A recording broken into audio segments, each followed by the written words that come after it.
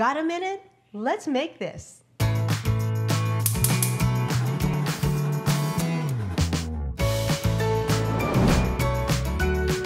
The countdown to any holiday meal can be stressful, so here are 3 fun and simple last-minute bread ideas that'll dress up your table without any trouble.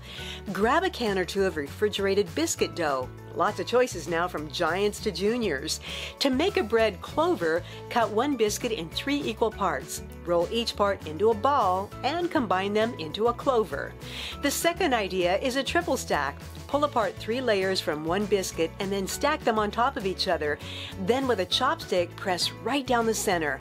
They'll form a really pretty design in the oven.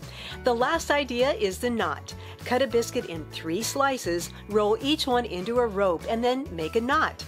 Get your oven ready at 350 degrees and put your creations in a buttered muffin tin. Then glaze with either melted butter or egg white.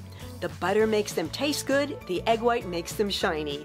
In about 15 minutes, your bread beauties are ready for your holiday table, as festive as the rest of your meal, and right out of a can.